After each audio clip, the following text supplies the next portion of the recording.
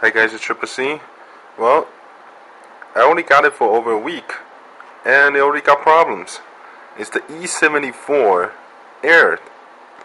Yeah, so I read around some tutorials on how to fix it and stuff like that, and then I read about the cost. Apparently, a video scaler unit chip, which is this one right here, called HANA or something.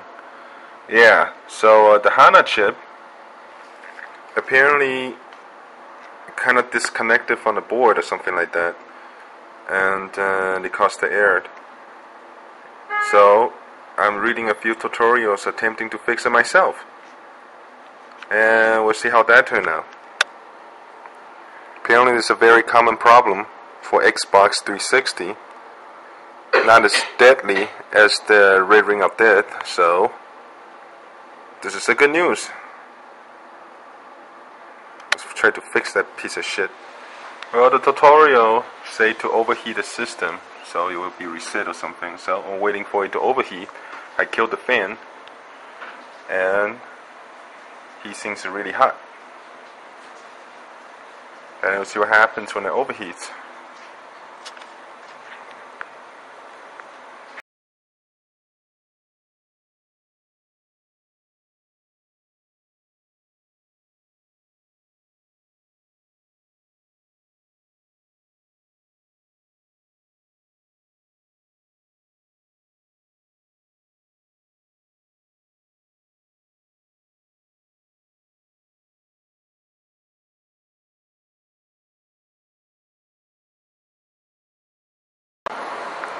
$50 later, I got my Xbox 360 back. Supposedly fixed. Got it hooked up. Well, gonna find out.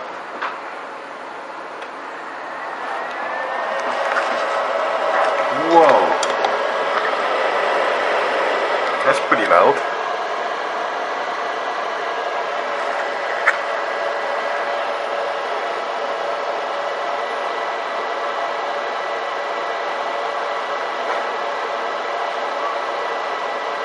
Good, it's back. Okay. So, I guess I modified the cooling as well. Put the game in. It's running at 100% at all times now. This is it. The red ring is really caused by heat. It was a really bad design. When it heats up, the board bends, chip loose, it causes errors, and well, broke. But then I do suggest any of you don't bother with the tutorial, just send it in, because not all of it can be fixed. I mean, a lot of issues with red ring, it can be a loose chip that you can be able to maybe get it back by changing the X-clamp, the cooler holder. But then what if it's not? You'll just be wasting your time. Just pay some money. It's not that expensive. Usually $40–50 you can get it fixed, and they get it done in under 1 hour. That was amazing. Guy's really nice too.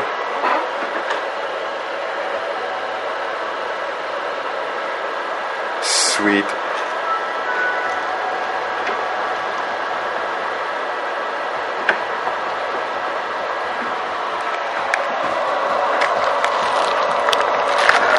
Camera down. Let's play some Forza. Motorsports, yeah.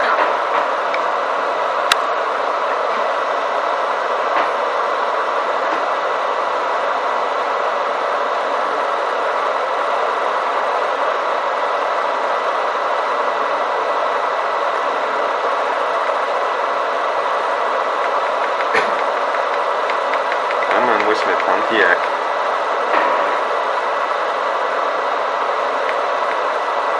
Oh, wait a minute.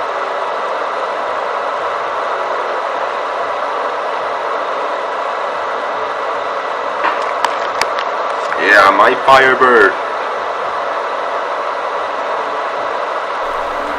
So my first car back in 2003 was a 1985 Pontiac Firebird V6. Love that car so much. Well, eventually I had to leave the country for Taiwan, so I sent the car over to my friend, and that's the end of it. But then I always have this thing with that car. Yeah, so this game, it's pretty cool just because they included a 3rd generation Pontiac Firebird. That's pretty cool. The one in the game is a 1987 Pontiac Firebird Trans Am. Yeah, it's a cool car. I make it black just like mine. That's nice. So here's Forza 3 gameplay.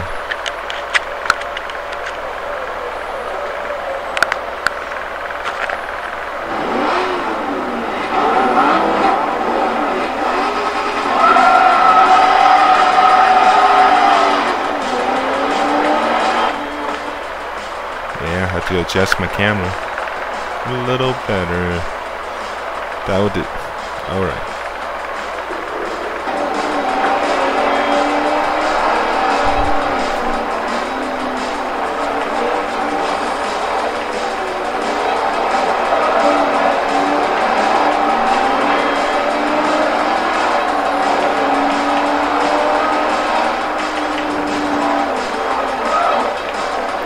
Cool how like modern gaming that the triggers got like what do you call it, like a tension sensor kind of thing, where you can control it in racing games especially, where you can control its speed or maintain the speed whatever way you want it. Don't necessarily have to get a wheel and a paddle to do that, which is really nice when you do a turn like this, because if I press it all the way down, the wheel starts spinning. There's too much horsepower. Of course, I took all the assistance. I took them all out just to make it a bit more realistic. So then, if I press all the way down, the wheel will spin out. Then it'll be really hard to control. Yeah, so the trigger design like that is really good for stuff like this, because you can have a lower speed, lower RPM, where you're doing a turn and speed up. That way you don't spin around. It's good for simulation games like this. Oops.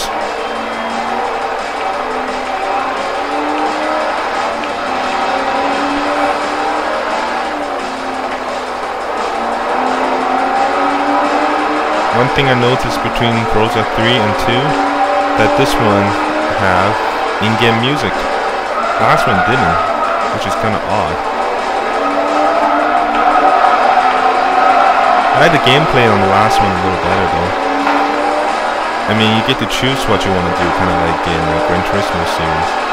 In this one, if you play the season mode, you kind of just play through the story, almost like playing it through a story, because it's a it gives you just a few options on which races you want to do, and there's a calendar, and you get to choose between those, and then it's nothing specific. It will be like from one car to another car. You the options related to the cars you already own and stuff like that. So then you'll be driving Japanese cars for a certain type of race. You'll be driving European cars for a certain type of race. And chances are you'll be driving stuff you never heard of or you never liked for the season mode. But ultimately you have to do with the class. So you could just go and buy a car and then you'll find your races related to the cars you have, stuff like that. But then I don't like that as much as I like to, because it's actually confusing. Even the main menu is a little confusing.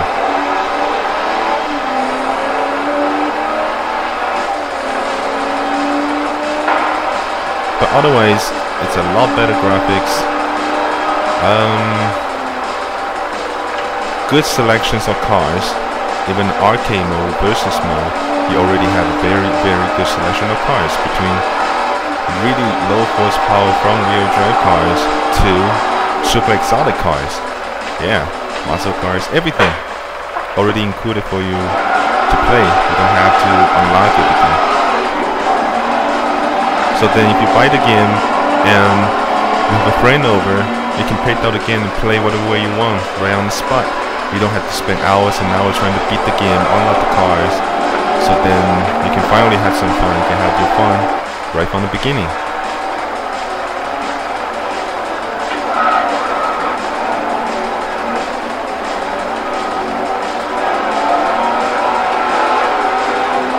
You know, I like Firebirds to be just Firebirds, because I really don't like Trans Am's spoilers. The spoiler on a Trans Am is not that cool. But then that probably have a lot to do with me watching too much Knight Rider when I was younger. Just like the way it looks on the regular Firebird. Of course, a regular Firebird plus powerful engine, that would be a pretty cool car. Although I only had a V6, that's still fast enough.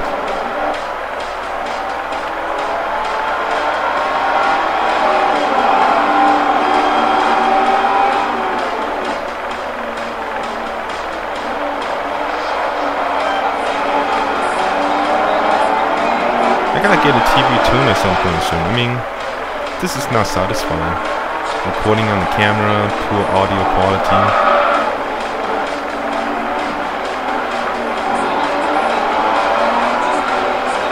Almost like a pirate movie from a theater. Yeah.